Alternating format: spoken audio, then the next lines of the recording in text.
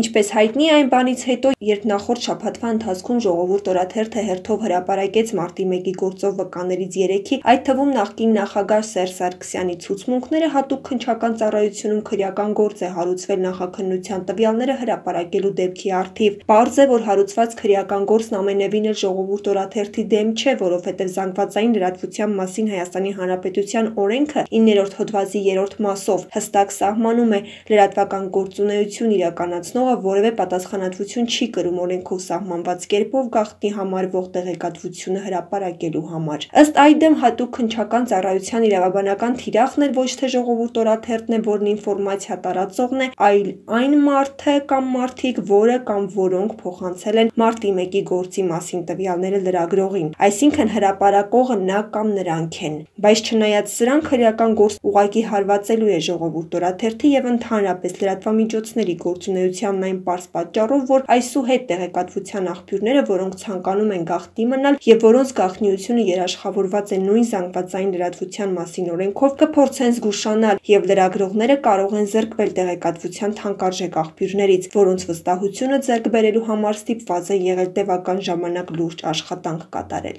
Այնպես որ հատուկ քննչական ծառայության այս քայլը քրեական գործի հարուցումը ուղղակի հարված է խոսքի եւ մամուլի ազատությանը, տեղեկատվության ազատությանը, հասարակության տեղեկացված լինելու իրավունքին։ Մի իրավունք, որը փորձում է ապահովել Ժողովուրդ օրաթերթը հավատարիմ իր սկզբունքին՝ օրաթերթ բոլորի եւ ամեն ինչի մասին։